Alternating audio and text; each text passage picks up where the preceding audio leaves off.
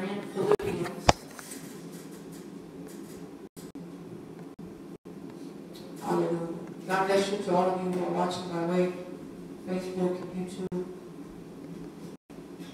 God bless you tonight. We're in the book of Philippians, and we've been looking at it, reviewing it. We're in chapter 3 tonight. Chapter 3 of the book of Philippians. Amen. All right. Amen. Let me move the clicker, please. Amen. Praise the Lord. Amen. Thank you. All right. Thank you. All right. All right. So, as we often do, we start off with some Jeopardy. Amen. Some Jeopardy tonight as a way of refresher. I want to make sure, as I often say that you have, you learned something, amen? Amen. It means nothing, and you'll see tonight, if you hear a word, it goes in one ear, it goes out the other, okay? We need to make sure that you hear it, you understand it, and you retain it, all right? So at the appropriate time, appointed time, you can go back and learn, say something or do something, amen? Amen. All right. And so here we are. First, Jeopardy. What is an epistle? What is an epistle? You should know this. It's very easy. What is an epistle?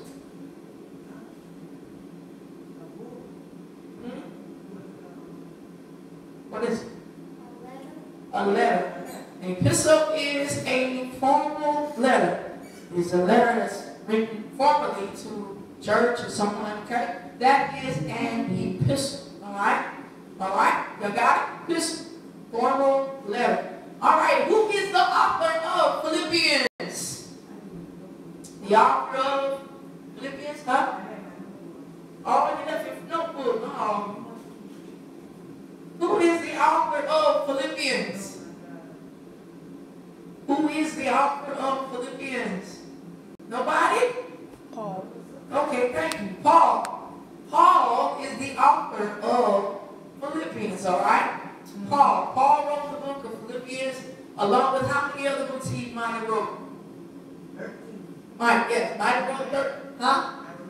All right. I wrote 13. They give him credit for 12. Is that right? Right. Okay. All right. Make sure y'all keep it up. Who was the letter of Philippians written to? Oh. You saw it. Who was it written to? Who was it written to? Huh? Lydia. Yep, Lydia. It was written to Pastor Lydia. Pastor Lydia was what, y'all? A female. A female. She was a preacher. Yeah. All right? She was one who led Bible study where? At the church in Philippi.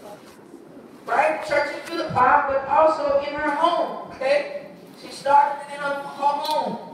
All right, so these letters that Paul is writing, they're writing to the church at Philippi where Pastor Lydia, Sister Lydia, is over. All right, so now I want to go a little further in Jeopardy. These are some quizzes, praise God.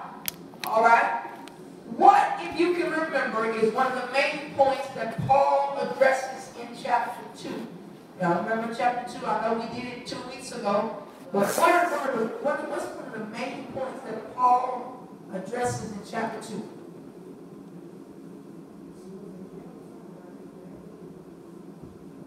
What did he address? Being like-minded. He said, let this mind be in you who's also in Christ Jesus, having the mind of Christ. All right? Caring for one another. We've got to put our selfish stuff aside and care for one another. Y'all remember what I said, what love got to do with it? We want mine. Right. All right? So, and being like-minded. In order for us to get something done, we as a people of God have got to come together. Right. Ain't that right, Natasha? We've got to come together. We've got to have the same mind, the same heart, the same desire. And what should that be? Huh? What should that mind be?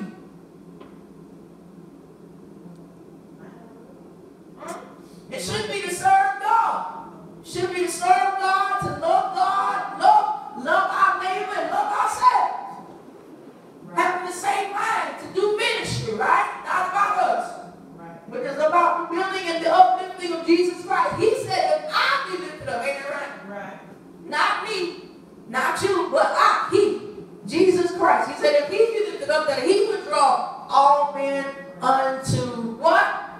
Him. Okay? Praise God. All right? So, here we are in chapter 3, beloved. Chapter 3. Let's read chapter 3. I'm going to read from the Message Bible as well as the King James Version, okay? Just to give you some kind of comparison of what we're reading tonight, all right? So, chapter 3, verse 1. And it says, finally, my brethren, rejoice in the Lord, to write the same things to you. To me, indeed, is not grievous, but for you, it is safe. All right? To me, it's not grievous, but to you, it is safe. Now, let's look at what it says in the Message Bible. It says here in the Message Bible, it says that, and that's about it, friends. Be glad in God. I don't need repeating I don't mind repeating what I have written in early letters, and I hope you don't mind hearing it again. Better safe than sorry, so here goes.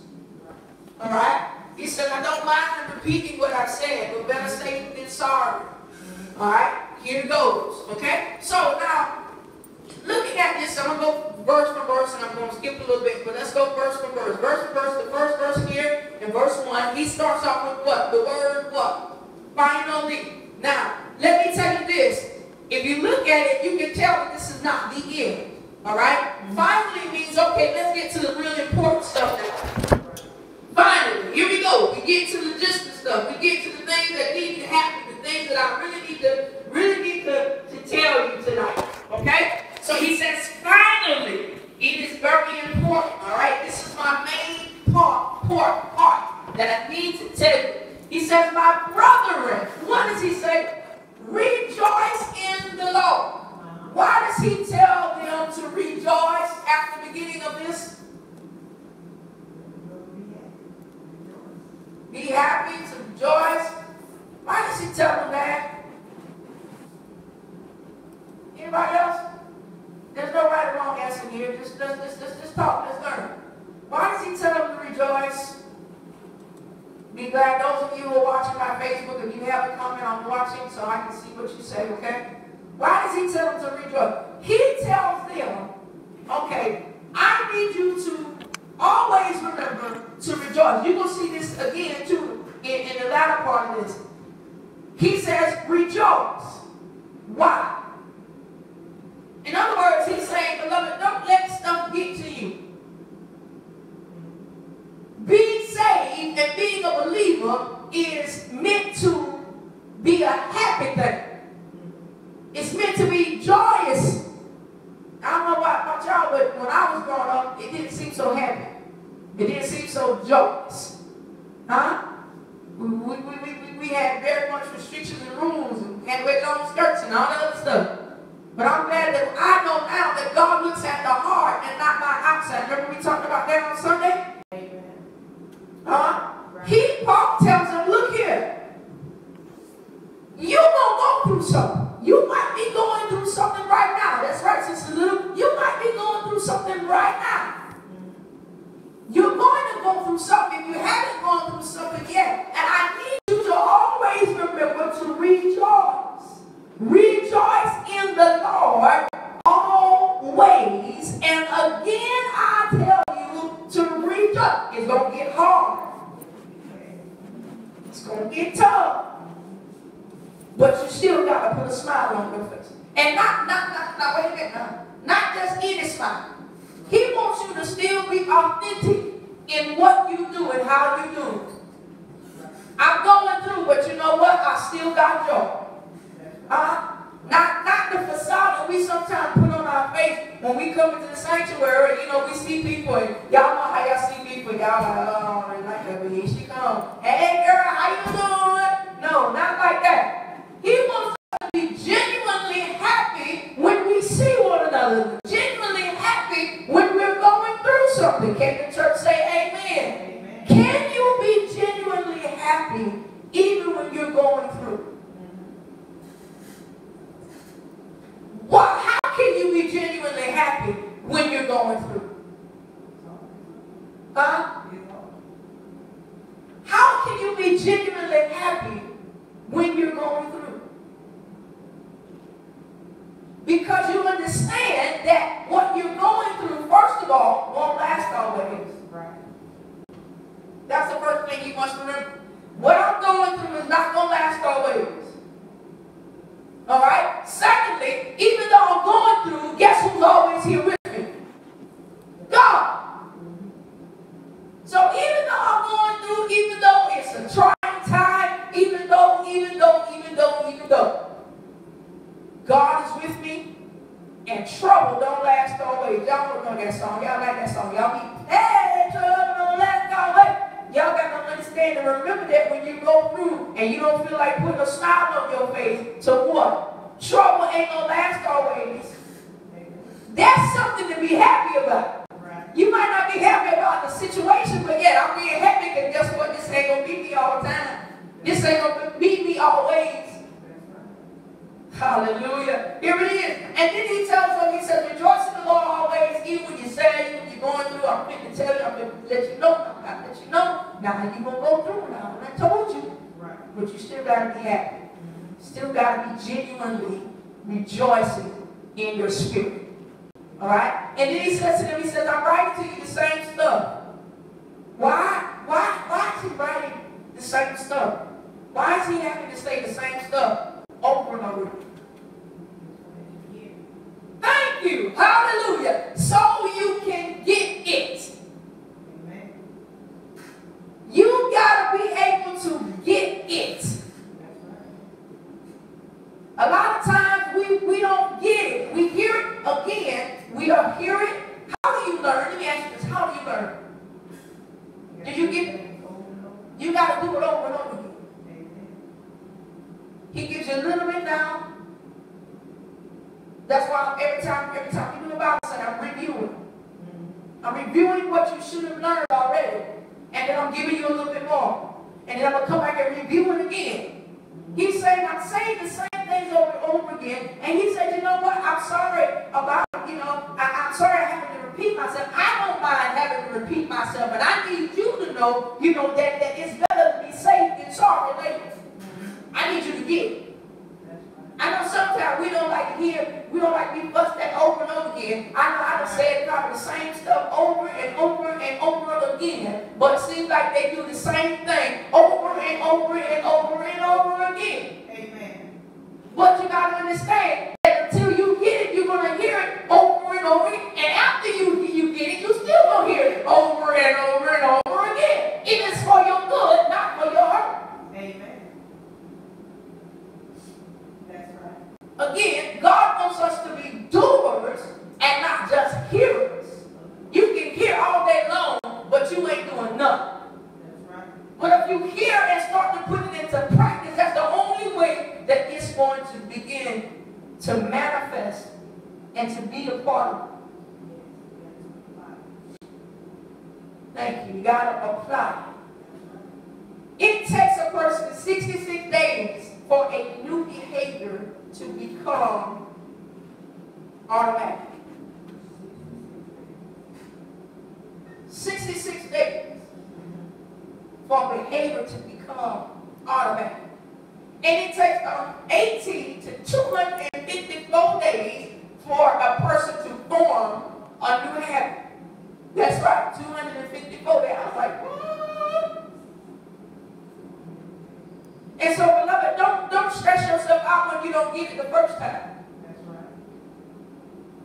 If it takes you a year to get this one simple thing, if it takes you a year to understand how many books are in the Bible, to understand, who said what, when, where, how, it's okay. Just like I've explained to you, if you've been on the website, I've explained to you in our new members classes where we're talking about Bible study and we're talking about, the Word of God. It's the one that talks about the Word, faith, and I can't remember the other one, but it talks about three things. And I tell you, you got to get in your Word and begin to read.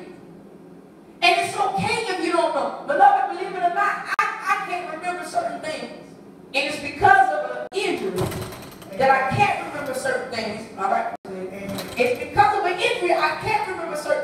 it aggravates me when I can't even remember certain scriptures that I used to be able to remember.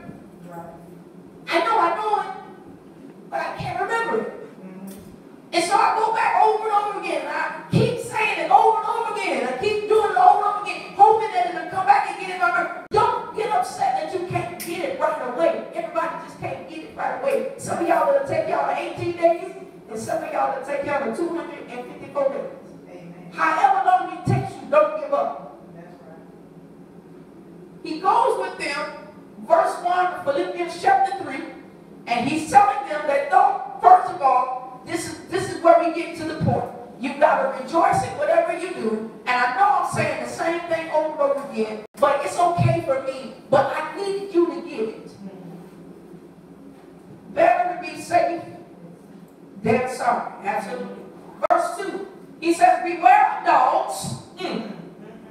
Beware of evil workers. Beware of concision. Let's read it here. He says, stand still clear of barking dogs, those religious busybodies. All bark and no bite. Now, this is what let me bring this to your attention right now, okay? If you see the King James Version, right, how it's worded, and you see I'm reading the Message Bible. I'm not quite sure when the Message Bible was translated, but you see how it reads? We now say phrases like all bite and no bark, all bark and no bite. Right. They didn't say that back then. Y'all understand? And so you have to be careful about the versions that you read and the versions, that you hear these phrases, because some of these phrases and some of these words were not used in the King James, in the Hebrew, let me not say King James, but the Hebrew language and the Greek language, okay? All right? So he says, all bark and no bite. And all their interest is appearance. Night happy circumcised. I call them the real believers. All right, let's stop right there. Here it is, beloved, that first, he calls them dogs. Dogs? Is he really talking about dogs? No. He's not really talking about dogs. He's really talking about a group of people called the Judeans. Judeans. James is on the screen. Judeans. All right? That's what he's talking about. Now, who the people is? Those people were the ones who their main doctrine was that you not only need to believe in Christ, but that also you needed to keep the law, especially circumcision, or you cannot be saved. Paul calls them dogs because he needs you to understand that they are the ones who talk a good game, but they ain't really about. Now, you ever seen a dog start barking at you and you jump at it and the dog jump? Say so. Or start running? That's who these people are. They're ones who can tell you a good stuff. They're a group of legal. Let me give you the good term. They are a group of legalistic Jews. Okay, let me be nice tonight. They are a group of legalistic. They are a group of legalistic Jews. They believe in the gospel, but they add their own twist and turn to it as well. Right. Remember I told y'all to be careful about that? Remember I told you that's why we also got to be careful about the word that we get, and we got to make sure that the word that we're reading and stuff like that, that is actually authentic, and it comes from the real source, and not what these other people, because believe it or not, beloved, you still got some Judaizers. You still got some of them now who will take what they want to take and then they'll add their own stuff to it and put their name on it and say it's mine. Or say the Lord inspired me to write rightness. You got to be careful. You really got to be careful. So these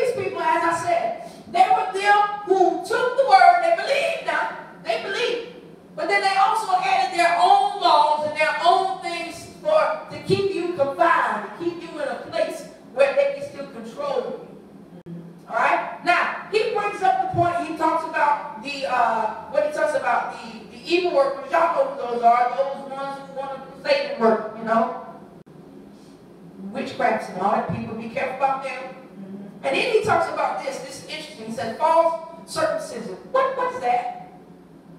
False circumcision. King James Version says, beware of the circumcision. Now, we understand that it was a practice back then to be circumcised. That's why, most men now, they get circumcised, right? Okay? It is a form of cleanliness, all right? It's a form of cleaning. Okay, being clean, all right? Now, what their point was, make sure you get circumcised. Everybody, all the men get circumcised. But God's point was, when you are circumcised, and here it is, it talks about in verse 3, it says, For we are circumcised, which worship God in spirit. In other words, Paul was saying, we ain't like them.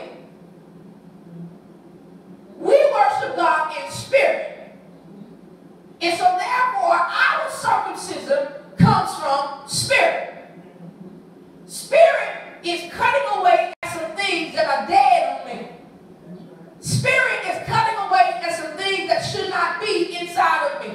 Spirit is cutting away some things that I don't need, that is causing me to be unclean. Spirit. But they were worried about flesh. They wanted the flesh to be circumcised as if the flesh was more important than spirit. But we who live in the spirit, hello, we're worried about and we're concerned about our heart taking off continuous the layers, taking off those things that are not like God, taking off those things that keep me from being clean. Hello, somebody. The spirit. They were more concerned about flesh. Paul warned about those because he needed us to understand that there will be some group of people who are going to try to get you to do this, and I need you to hear me. Stay away from them. Stay away from them that they believe now. See, this is how people get you. Let me talk to you for just a minute. This is how people will get you.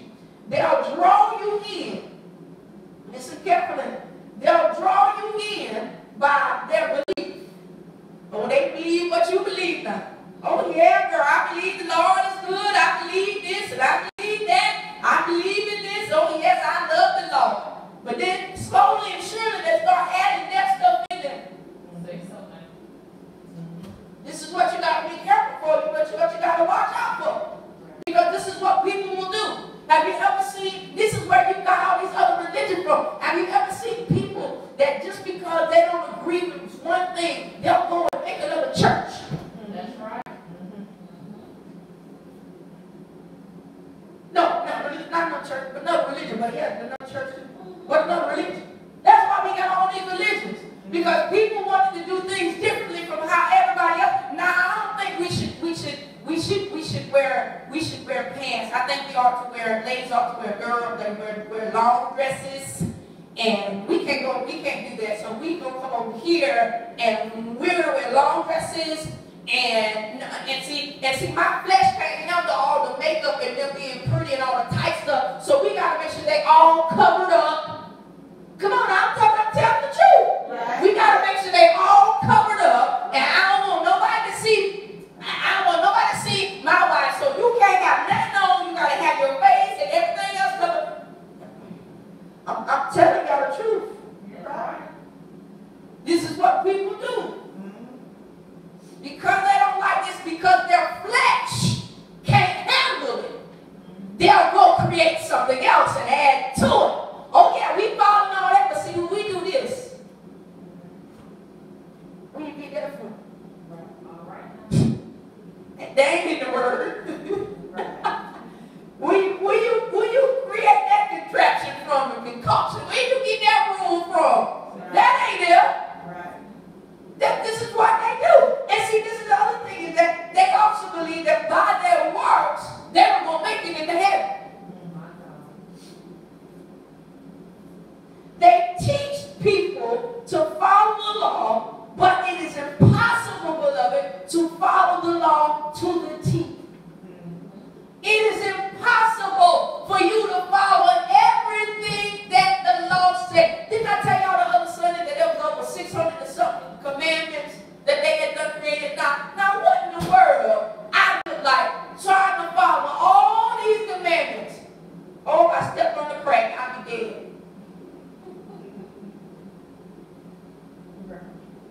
Oh, that's a sin. Oh, talking loud in the sanctuary. Oh, you going to hell. There was no room for grace. There was no room for mercy. Everything that you did was wrong. Over 600 and some commandments. That's why Jesus, God had to come back and give us free. Love the Lord. Love the Lord our God. Love ourselves and love our neighbor. He said that y'all done made this thing too complicated. Y'all done add all this stuff, and I ain't never been for you. See, that's what them Jesus people do. And also, you got to understand that when you do this, this encourages pride.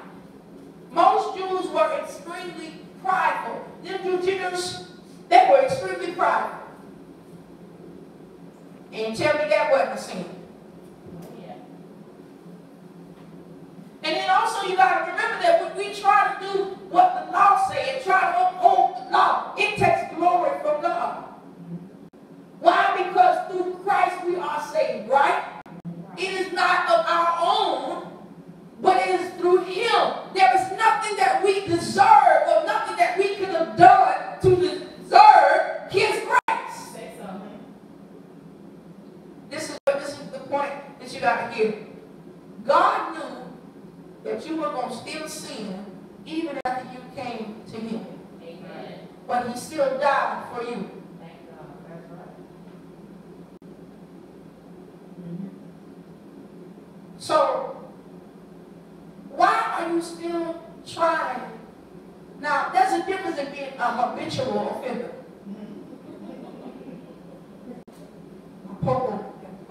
There's a difference in being a habitual offender. You know you're wrong. But what happens when you've done wrong and you really didn't mean? You are godly sorrowful. I done wrong. I stole something. And here the people come cut the hand off. There's no room for grace, no room for mercy. But God already knew that we were going to mess up. He already knew that we were going to fall short. But yet, and yet, He still came and sent His Son to die for us. My Lord. He understood this, and He understood that, listen, you don't have to carry the burden by yourself. The burden belongs to God, not you. The burden belongs to God. It is not yours because you could have never carried it. You could have never bore it yourself. If you could bore it, then guess what? We don't need Jesus. Huh? Matthew 1:29. Write that down. Verse 7, it says, but what things were gained to me, those I counted loss for Christ. All right, here we go. Verse 7, Paul understood that, listen, what I got, it meant nothing compared to what I got now. What I got, it meant nothing compared to what I have now. I got something more now than I ever had before. What Paul is saying, he said that all these things that the Jews thought it was necessary to do actually lead them away from God instead of to God. All the things that these people wanted them to do, every law and everything that He wanted them to uphold, it didn't bring them closer to God. It pushed God away.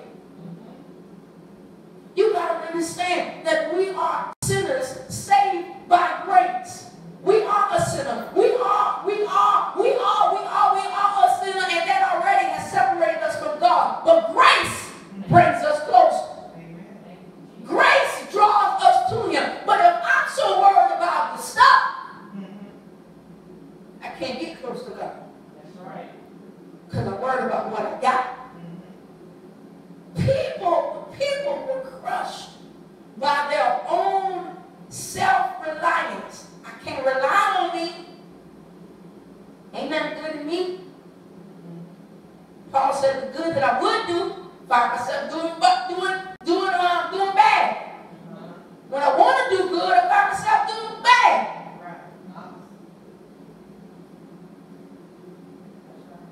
Can't rely on me. I got to rely on a higher power that's going to sustain me when I'm weak. Lord have mercy. Matthew 1:29 says, take of me, take my yoke upon you. That's why he says to take it upon you. Matthew 1:29. He says, take my yoke upon you and learn from me. For my yoke is gentle and lowly in heart, and you will find rest for your soul.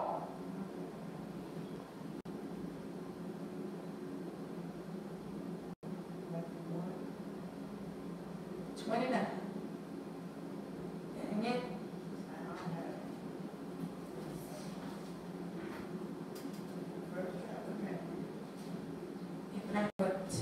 someone get your phone out back and Google it. Take my yoke upon you and learn of me.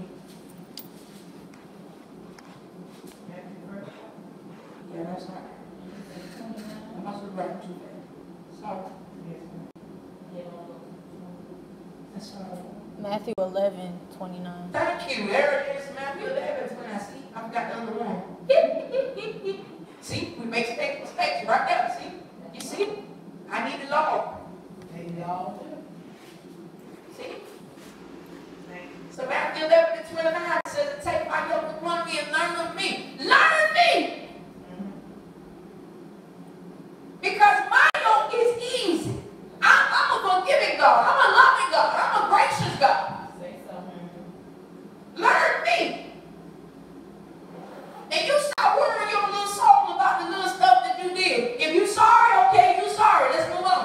Right. Huh? Don't dwell on it. Stop worrying yourself about stuff that you cannot control. Amen. Lord have mercy. Paul's example here in our text verses 1-6, he's warning, he's reminding, and then he shows their ways. He tells us about their ways. Verse 7, he gives the conclusion about his past as a model of a Jew. He tells, because you all forget now, Paul had a little bit of everything in him, right? And Paul was saying, you know, I'm a Jew, I'm the model Jew.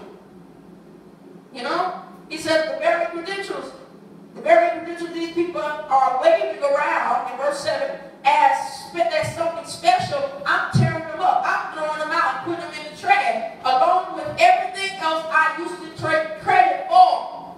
And why? Because of Christ. Yes, all the things I once thought were so important are gone from my life, compared to the high privilege of knowing Christ Jesus as my master firsthand. Everything I once thought I had going for me is insignificant. It is dog. What is dog? Yes. Paul had to tell me, that's manure. Everything I thought I knew, everything I thought I had, everything I thought I was, man, that ain't nothing. Paul told me like it was, eh? Paul said that's manure. That's dog. I dumped it all in the trash. I dumped it all in the trash so that I can embrace Christ and be embraced by him. Christ can't embrace somebody who think they got it all together. That's right. Christ can't embrace somebody who think they don't need nobody. Jesus, say so now. You don't need no Savior? Oh, God, I feel sorry for you. Lord have mercy. I need him. I'm going to be selfish right now. I need him. Glory, I need him. Every hour I need him. He said, I didn't want something petty. He said, I didn't want something petty, inferior brand of religious that comes from keeping a list of rules. He says, when I could get the verbose kind that comes from trusting in God's righteousness. I don't want what y'all people can give me, because y'all people's stuff is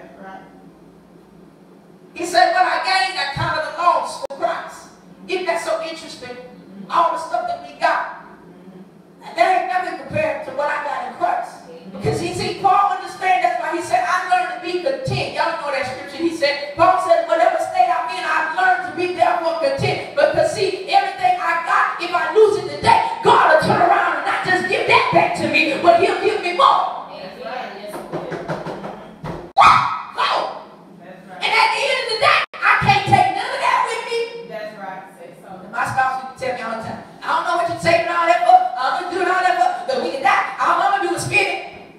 That's right. So, okay, I'm going to spend it out with you. How about that? That's right. Because when you die, you can't take none of that with you. That's right. It can't, beloved. People think because when they say, well, yeah, I am, I'm going to be buried with it. You still ain't took it with you. That's right. Because it's about your soul. It is not about the physical flesh. It is about the spirit. What have you got in your spirit? That's right. Lord have mercy. Yeah.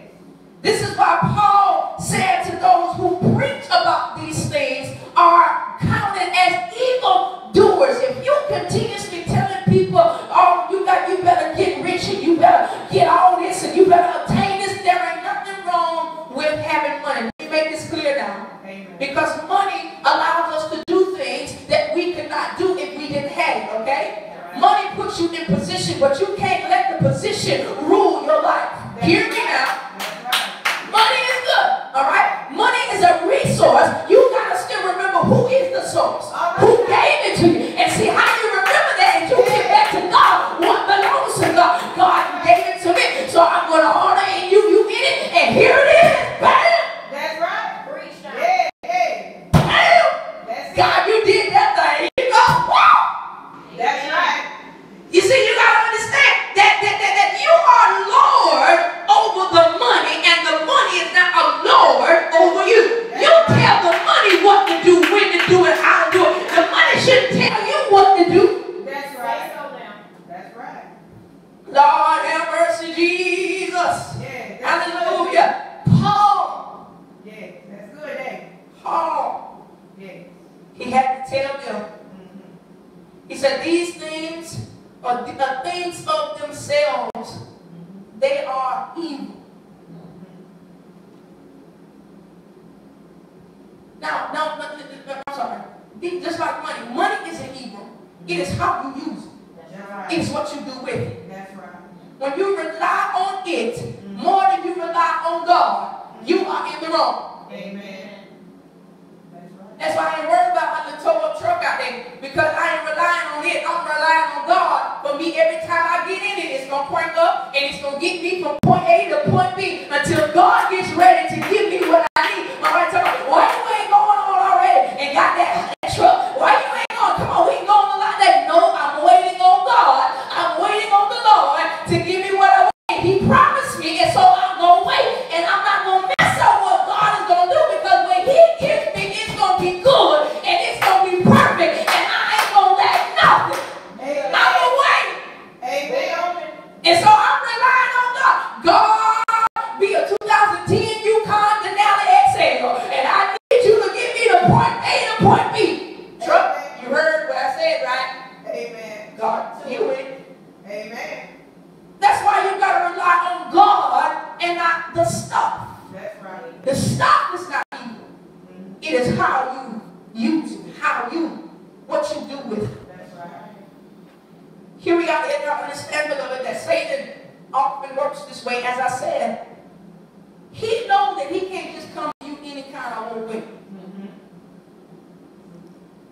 He got to put on a good suit. Put on the good clothes. He got to do the good stuff. And what he does is he tempts you slowly. That's why you got to be careful not to fall into temptation, because you never know what the end of it may be. He gets your trust. He gains your trust. And once he gains your trust, then he drops the bomb on you. So you got to be careful what you take into your spirit. Be careful what you put yourself subject to, because it could be a trick of the enemy. Try, the Bible said, try the spirit by the spirit. That's right. Me and your spirit ain't agreeing, then guess what? I got to get out of here. That's right. Amen. And no, I don't know now. I know you say you this and you that, but Lord knows my spirit ain't agreeing. And I know ain't nothing wrong with my spirit. There's something wrong with you. Amen. Hello? Huh? Hello? Here it is, all right, beloved. Verse 13. We're going to skip around. I want you, when you get time, to go back and review this, okay? But for the sake of time, I want to get through chapter 3 tonight, okay? Yep, Philippians 3:13. I want to talk about these two things because you often hear this, you heard this before. He goes and talk about, what I'm going through and what I had. It just can't compare to where I am and what God has done for me and what God is doing for me continuously. Because Paul in jail, remember I told you he was in jail while he was writing this. And so he understands that, look, I ain't got nothing right now. I'm in jail. So verse 13, look at verse 13 here. Verse 13. Let's focus on the goal. He says that, brethren, I count not myself to have apprehended. What does that mean? Verse 13. Brethren, I count not myself to have apprehended anything. Apprehended? I don't know that. At the end of the day, all I know is being God. At the end of the day, all I know that is me and God. I know the education I got. I know what God has showered upon me. I know all that. But at the end of the day, it's still me and God. I ain't worried about that. I ain't worried about this. I ain't worried about that. I'm worried about my relationship with God. He said, now, but this one thing I do know. He said, now, I ain't worried about that. He said, but let me tell you something that I do know that won't never change. He said that I am forgetting those things which are behind. What are we talking about? Y'all hear this all the time. Go ahead. His past. What else? It refers to his religious credentials, who he was. Remember, he was a Jew, and he had all these credentials, and he, was able to do this and able to do that. He had a little bit. Remember, I told you he had a little bit of everything in him. That's why he was able to do so much stuff and be into so many things and be somewhere and do this and go places that certain people couldn't go because of who he was. God knew exactly what he was doing when he sanctioned Paul. Because Paul could get into stuff that nobody else could get into. And there wouldn't be nothing saved. And so the same thing, Paul says, I ain't worried about my credentials. He says that he's also talking about the things that he lost. He ain't worried about that either. He also talked about his past Christian experiences and past Christian achievement. Many of us, we hold on to what we did in 1969. Right. I was this to this to this to this and this, and we look around like, well, when was that? Oh, honey, in 1969, I was this and this and this. Honey, do you know what year it is now? That's right. We cannot hold on to the past because the past is already the past. What are you doing right now? That's right. That's right. I can't have to let what was get me to where I'm going. It got me to where I needed to be. Now it's time for me to get something else and grow and learn and move on. He's saying his credentials. He's saying what he lost. He's saying what his past achievement was and successes. I still got more work to do. It ain't time for you to give up and let go. Beloved, you still got stuff to do. I don't care how old you get. As long as you got breath in your body, there is work for you to do. Don't let go. Don't give up. There's still work to do. He said that he refuses to let his guilt or let his past, the downfalls, the times that he thought it was a disaster, fail him. He's letting go all of it. A lot of y'all holding on to stuff. Holding on to your credentials, piece of paper. They haven't fit because you can't find that piece of paper. What about what's in your heart? It's a very interesting thing that sometimes a piece of paper ain't even what gets us to where we are. Amen. It's what's in our heart. It's where our heart is. It's how people see you. And the funny thing about that also is that you can have the piece of paper and people see you and it gets you or it don't get you where, but you can also not have the piece of paper and you still be able to get where you need to be because God has put you there.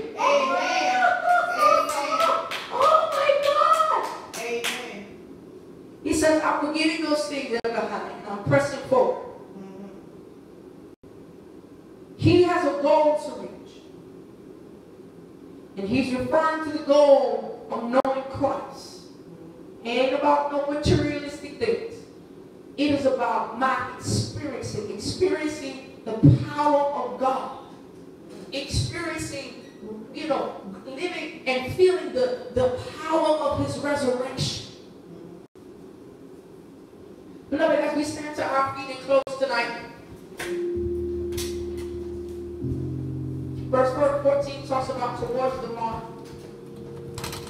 What is the mark? The mark is the objective. It is about our calling in Christ. I need to ask you a question tonight. What is today? I know it's Wednesday, but what Wednesday is it? Anybody know? It's Ash Wednesday. It's Ash Wednesday. Ash Wednesday, as we're playing, it marks the start of the Lenten period that leads us up to the resurrection of our Lord and Savior Jesus Christ. If you see people walking around today with maybe ashes on their forehead and a cross symbol, it actually represents both the death and repentance. I'm acknowledging that Christ died for my sins, and I'm in remorse. I'm in repentance. I'm in mourning for what I have done. During this time, beloved, believers show repentance and mourn for their sins because of what Christ did for them.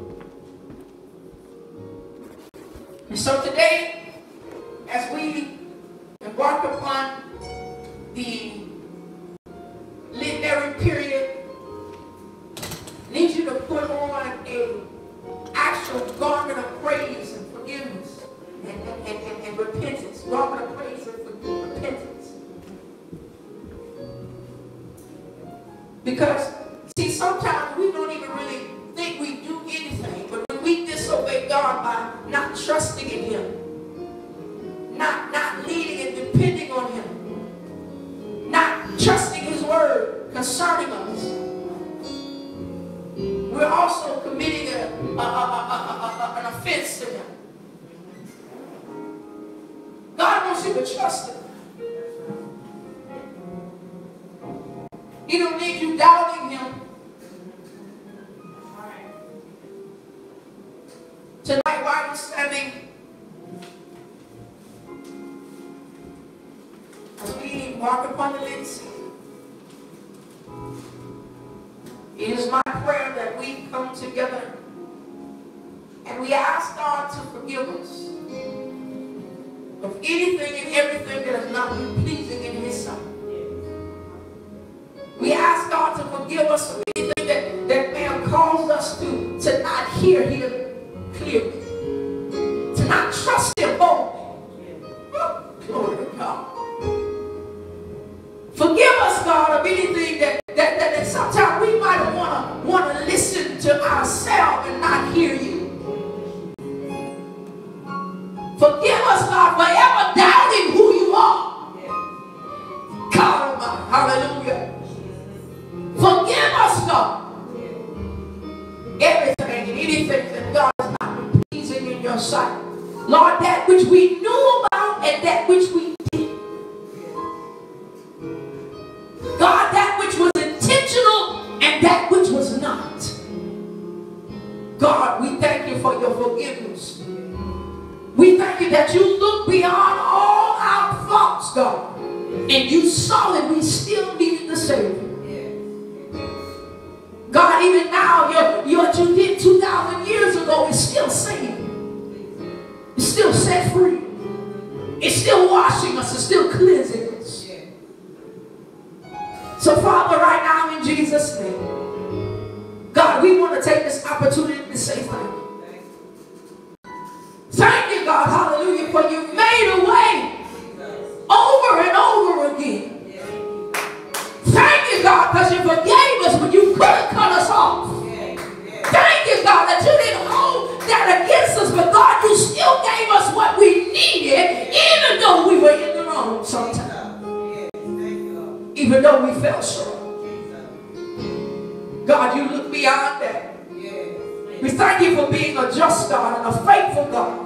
That, Lord, you're not slack concerning your promises, even though sometimes we are. God, that you're not slack concerning your faithfulness, even though, God, sometimes we are. God, we thank you tonight. Hallelujah. For you being the God you are to us. God, you're loving, you're kind, God. You're more than what we can ever ask for.